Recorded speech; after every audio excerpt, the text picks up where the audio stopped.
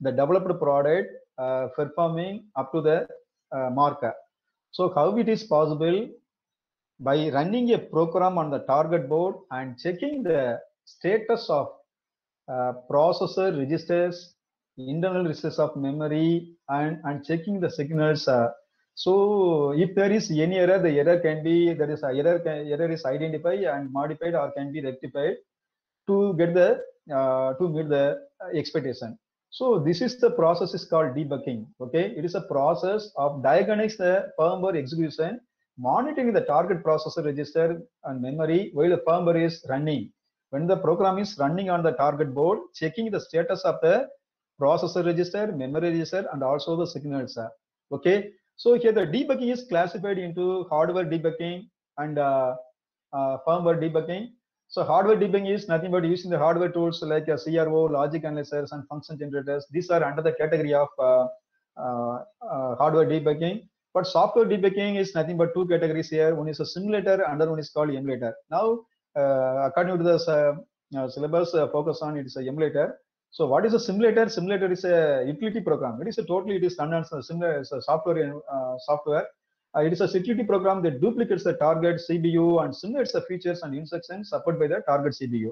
For example, it's a 885 simulator. Anyone experience with the 885 simulator or a PIC simulator? Admiral, please. Madan? 885 simulator work பண்ணிருக்கீங்களா? இல்ல sir. யாராவது work பண்ணிருக்கீங்களா 885 சிமுலேட்டர்ல? அதான் நீங்க 885 போர்ட்ல ஒர்க் பண்ணிருப்பீங்க இல்லையா? லேப்ல யூஸ் பண்ணிருப்பீங்க. லேப்ல யூஸ் பண்ணிருக்கீங்க. ஓகேவா? யாராவது 885 சிமுலேட்டர்ல ஒர்க் பண்ணிருக்கீங்களா? Simulator for any microcontrollers? 8051 simulator is available and PIC is available. Admiral, that is simulator. 885 it is a basic simulator 885 because we are familiar with the 885 operation. How the 885 simulator works. Okay, so it is a totally it is a utility program. Utility program is a software tool that duplicates the target CPU. Okay, next one is important point, in-circuit emulator. What is in-circuit emulator? It consists of an adapter. It is an interfacing unit that in between host system and target system. Why it is called emulator? Because it replaces the central processing unit of the embedded system computer. And what is the purpose of this in-circuit emulator? It is used to debug the software of an embedded system. It allows the developer to load the programs into the embedded system, run them, debug and view and change data used by the system software. That is, see here, this is called in-circuit emulator. So in-circuit emulator is used to interface between it is a host system and this is a target system. Used to interface between a host system and target system. The in-circuit emulator is connected with or interface with the host system through RS-232C. Is a recommended standard serial cable 232C. That is, two lines are used for data transfer. One is TXT, another one is RXT. So TXT means that the in-circuit emulator can receive the data from the through DXT line, and similarly in-circuit emulator can send a data to the host system through RXT line. And at the same time, the in-circuit emulator can interface with the target system through cables, and it replaces the CPU of the target board. So the in-circuit emulator emulates or what we say is replace that CPU of the target board and allows it is allowed, actually in-circuit emulator is now allowed to run the program, run the software program on the target board and checking the status of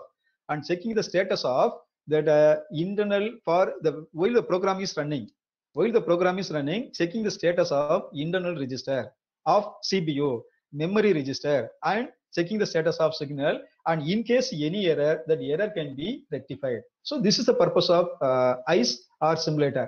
But ICE is a simulator totally completely it is working on software environment, but here it's in-circuit emulator is not, it's a hardware device which is used to debug the program.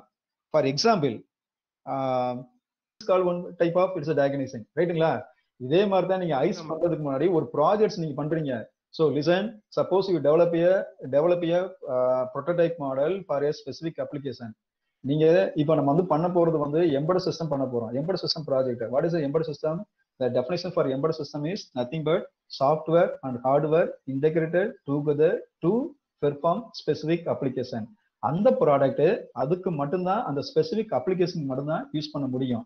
நீங்க முதல்ல எம்பெடடுக்கு ஒரு அப்ளிகேஷனுக்கு what are the input devices required, output devices required, என்ன மாதிரி processor வேணும், micro control வேணுமா, micro processor வேணுமா, அப்புறம் memory என்ன சைஸ் வேணும், அந்த மெமரியில வந்து ஃபிளாஷ் மெமரி வேணுமா, எவ்வளவு ரீட் ஒன்லி, எவ்வளவு ரேண்டம் அக்சஸ் மெமரி எவ்வளவு வேணும், ரீட் ஒன்லி மெமரி வேணும், எல்லாம் செட் பண்ணிட்டீங்க, உங்க அப்ளிகேஷனை செட் பண்ணிட்டீங்க. But only the processor can do the task with the support of program only. இப்போ ப்ரோக்ராம் வந்து நீங்க எதுல லோட் பண்றீங்க, ப்ரோக்ராம் வந்து ஒரு ஃபிளாஷ் மெமரியில லோட் பண்றீங்க. அந்த ஃபிளாஷ் மெமரியில லோட் பண்ண பிறகு இந்த நீங்க கொடுத்த டாஸ்க், அதாவது அந்த டார்கெட் போர்டு வந்து கரெக்டா ஒர்க் ஆகுதா இல்லையான்னு செக் பண்ணணும். ஒன்ஸ் எல்லாம் உங்க கண்டிஷனுக்கு, உங்களுடைய requirement R customer requirement R கஸ்டமருடைய specification என்ன இருக்குதோ இதெல்லாம் பக்காவா ஆன பிறகுதான் அந்த போர்டை நீங்க க்ளோஸ் பண்ண முடியும். அதர்வைஸ் என்னன்னாக்கா what we calls testing process until the board meets the customer specification. So this is the way of checking whether the product is working properly or not, whether it is the performance of product is in the satisfied one or not. So this is the way we have to check.